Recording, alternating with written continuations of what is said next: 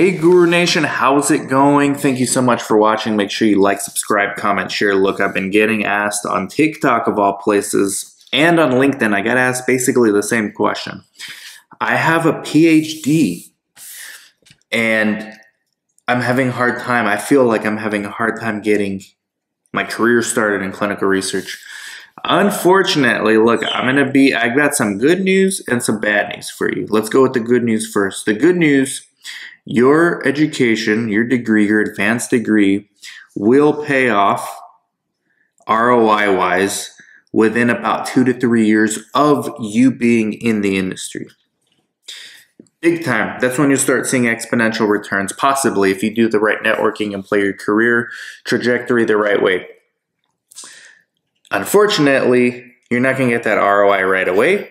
You're going to have to take roles that people with much lesser degrees have, like sometimes study coordinators, sometimes in-house CRAs, sometimes study startup specialists, trial master file specialist.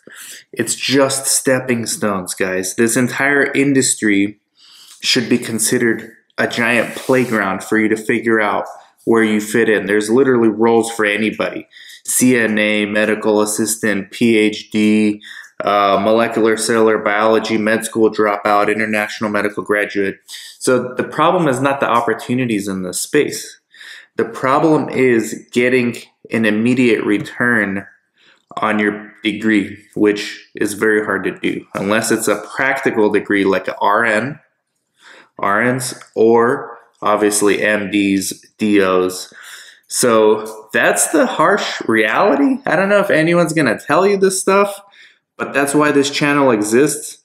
Let me know if I'm wrong in the comments. This is based on my anecdotal experience of 17 years in this industry and talking to thousands of people. So nothing wrong with advanced degrees. You're gonna get your ROI, your return on investment back.